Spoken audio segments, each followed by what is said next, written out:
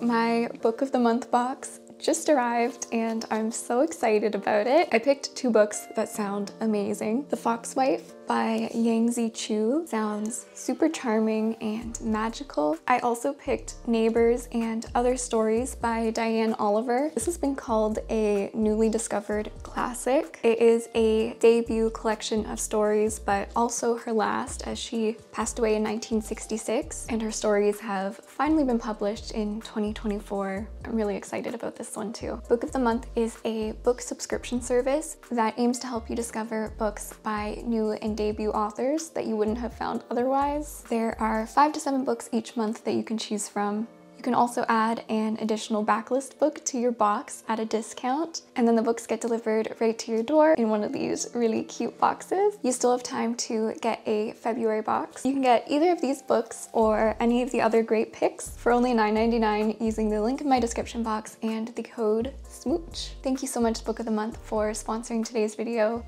I really love Book of the Month. Okay, let's get into the painting.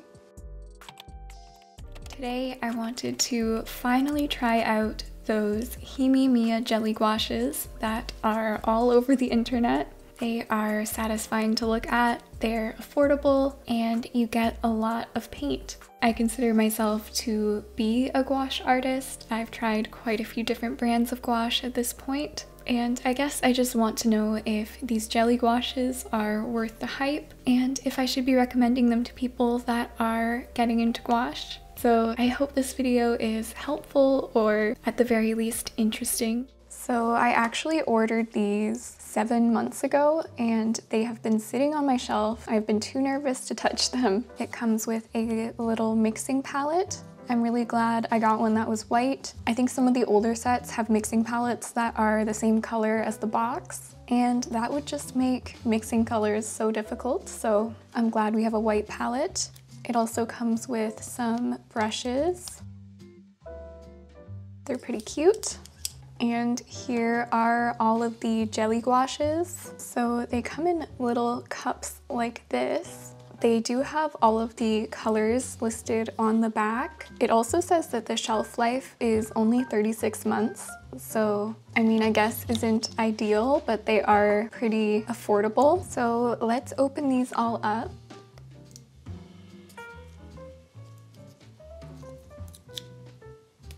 I think if you had fake nails, this would be impossible. Oh boy. So this one's like our cadmium red light, but I doubt they use cadmium for this. Maybe it's pyrrole red or something like that. Oh my goodness, this is a mess. This pale purple color is a little bit dry. So you can see the binder has sort of come to the top and it's quite yellowy. So I believe this white will yellow over time on your paintings. There we go. That was super messy. I have heard some people complain about this set being, easy to contaminate your colors. I'm not too concerned about that because I already work with my gouache pretty similarly. It's almost a homemade jelly palette, so I'm pretty good at keeping it clean. So this format doesn't bother me too much. I am wondering if this lid is going to provide enough of a seal to keep these from drying out. And I'm also wondering, how easy are they going to be to reactivate once they are dried out? Another big concern for me is that I have no idea what these pigments are. I have no idea how light fast they are. I think having the pigment information on your paints is super, super important to know how they're gonna mix and how they're gonna age. Each cup is 30 milliliters of gouache, which is a lot.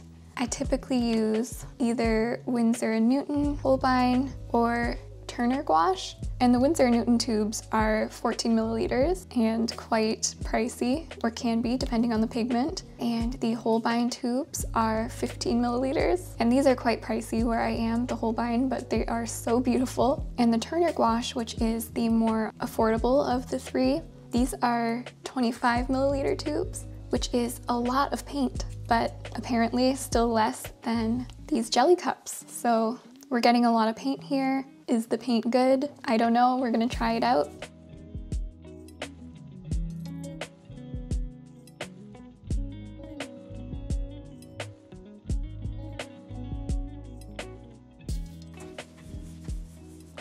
of a wash here. I'm curious to see how quickly these dry and also if they dry evenly. Since they are cheaper, I'm expecting maybe some of the colors have a little bit of shine. I'm noticing the brush doesn't hold a lot of water. Okay, but on first impressions, I am more impressed with this paint than I thought I would be. I thought they would be a lot streakier and I thought they would have like a really gross, sticky consistency. So I've got the white paint here. There's a bit of lifting, but yeah, I think layering is a little trickier than with my other gouaches. I think I would have been able to get a nice flat white layer over this Prussian blue color. I'm gonna see if I can cover better with this. Yeah, so I find this to be a better white. Okay, so I wanted to test these out in my sketchbook to start. This is my Royal Talons art creation sketchbook. The paper isn't really meant to handle a lot of wet media, but I do often use gouache in these sketchbooks and I haven't had a problem. It would be so great if I could use the Himi gouache for quick sketches. That way I wouldn't have to use up my more expensive paints. That would be pretty cool. I started this little painting of a kettle. I realized while painting this that I really wish this set had a neutral gray. I use gray quite often to neutralize colors, to desaturate them. Even in portraits, I find that having a gray is super handy, so it's a bit of a bummer that they didn't include one. I also really wish that this set had a Naples yellow sort of color. I think I would prefer if that light peachy color in the set was like a Naples yellow. I can't see myself reaching for that peachy color very often.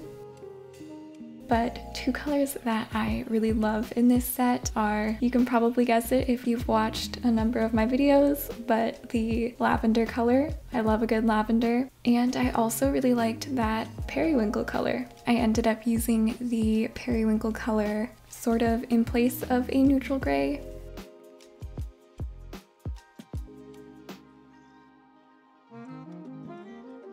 So painting this little kettle was honestly really fun, and I really like how the gouache went down on the paper. So at the end of this little study I was like, wow, okay, this gouache is actually pretty good, I get it. And I sort of went into the portrait with that excitement, and I think I was a little let down while doing the portrait. I'll talk a little bit more about that later. But so far, I gotta say, the paint is a lot better than I expected.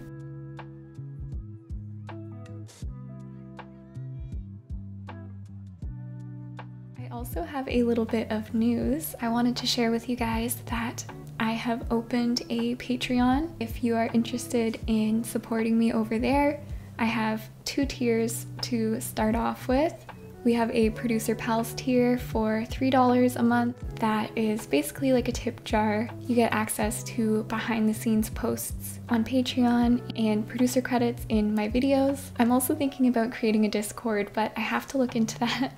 And I also have a Sketchbook Pals tier where I will be uploading high-res scans of all of my sketchbook pages that I've done at the end of each month, so you can get a peek inside my sketchbook way before the sketchbook tours come out and all the sketches that I don't post on Instagram, which is most of them. I wanted to let you know about that. I've had a few people ask me over the past year if I had a Patreon, and now I do. So if you'd like to support me in that way, you can head over to Patreon and join us over there if you want to. Otherwise, that's okay. Stick around here, subscribe to my YouTube channel, and yeah, I really appreciate that.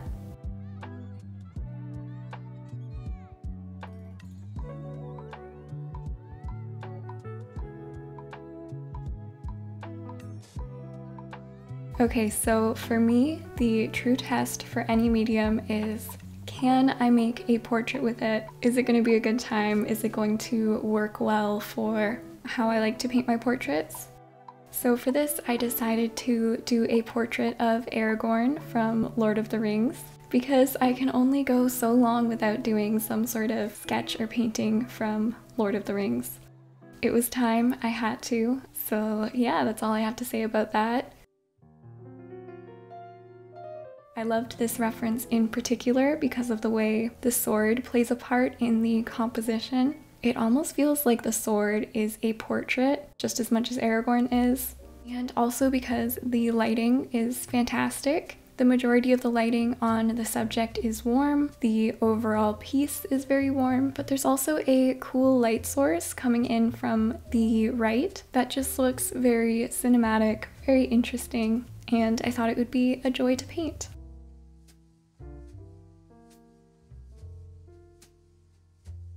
So in the beginning of this painting process, I was struggling quite a bit, and there are a few reasons for this. One being that my brain wasn't at 100% that day. I remember I was feeling under the weather, and I don't know, when your body's not 100%, it's hard to be there 100% mentally. So I was kind of jumping around even more than usual. So what I did was I stopped painting for the day and I went back at it the next day.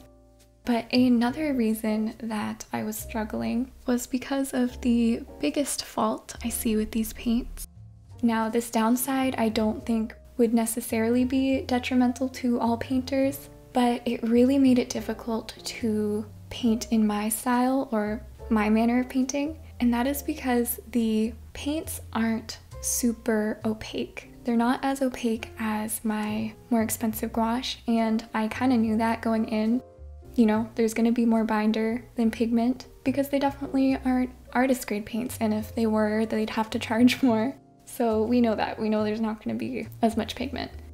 And one kind of silver lining about this quality of these paints is that you can do some pretty cool, almost glazing effects like you would in oils. So without even watering down your paint, you can do glazes of color.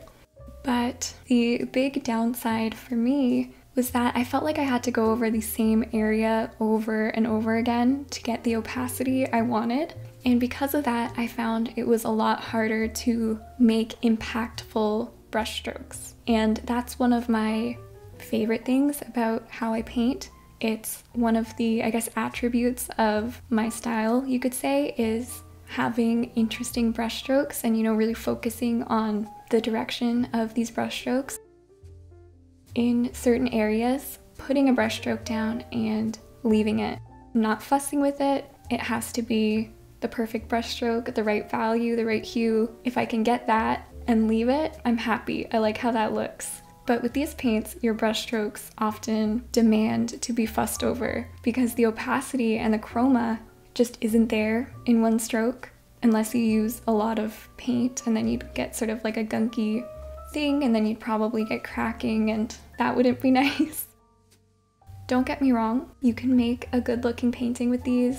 You can make a great looking painting with these. I just find it more difficult to get the desired outcome that I want because of this lack of opacity and chroma in the paints. I think if you're someone that renders your paintings more, someone that wants a smoother, more, you know, like every area of the painting is really finished and, you know, you probably use smaller brushes than me and that's okay, then these paints I think would be great and you could do some really awesome work with them. But yeah, that's sort of my experience with these paints. I do want to say that I think they act differently than traditional gouache. I think they have some different properties and I can't put my finger on all of them. One is the opacity, one is that I think the drying time is different. I also find that they don't layer in the same way as my other gouache. It's almost like they melt together, like the layers melt together more. Even if I'm not using a lot of water, they act differently than my other gouache paints. And I think that would be maybe an issue for a beginner gouache artist, especially if you are following gouache tutorials or gouache courses, or, you know, even just one of my videos and you're like trying to get the same results that I'm getting. It's gonna be hard because these jelly paints act differently. So it may be more difficult to learn. So in my opinion, a artist that is wanting to get into gouache would be better off getting 3 primary colors and a white from a brand like Winsor & Newton, Holbein, or Turner. Turner is pretty inexpensive where I am. It's from Japan, but I order them from Above Ground in Toronto, and they're about $6 a tube for 25 milliliters, which is great. I would say, you know, it's not quite as luxurious as my Holbein paints, but they're really good, and the opacity is there, the chrome is there, you know what pigments are in your paints. I know the big draw to the jelly paints is that you get so many colors and the packaging's really cute, but that's my opinion. I think it would be better to start with 3 primary colors and a white, maybe a burnt umber. If you get the Turner brand, it would end up being about the same price as a Himi set. If you get Winsor & Newton, it might be a little bit more, but the quality is going to be a lot better and it's going to act how gouache should act. So if you are following tutorials or trying to learn how to paint with gouache, it's going to be a lot easier for you. And it's also great to learn how to mix your own colors. So who do I recommend these paints for? I think they're really fun and the price is really hard to beat. So I think it would be good for people who are maybe more experienced with gouache, that already know how gouache works. They go into it knowing that these are gonna act differently, and they're good for quick studies in the sketchbook. We know these paints aren't going to be the most light fast and archival, so if they're in a sketchbook, they're gonna be safe from the UV rays, and they should age pretty well. I don't think I will be doing any finished paintings with these paints. I just don't think the quality's there, and I don't want to sell something to somebody and have all the purples in the painting completely disappear. You could definitely do paintings and then sell prints, or, you know, just be upfront about the materials used. But yeah, the nice brands of gouache, they can be expensive and the tubes are small, and it can be hard to want to practice with those and use up those nice paints. So it is nice to have this more affordable alternative for just sketches and having fun in my sketchbook. So yes, those are all of my thoughts on that. I'd love to know what you guys think about this gouache if you've tried it, or you know what, just tell me what gouache you use, what gouache you love. If you use a different brand I haven't mentioned, I'd love to hear about it. I think that is it for this video. I really hope you enjoyed. I want to thank Book of the Month once again for sponsoring today's video, and I want to thank my channel members and my patrons over on Patreon. If you want to see high-res scans of my sketchbook pages every month, you can become a patron on Patreon. And for everyone else, I will see you all very, very soon with another video. Bye-bye!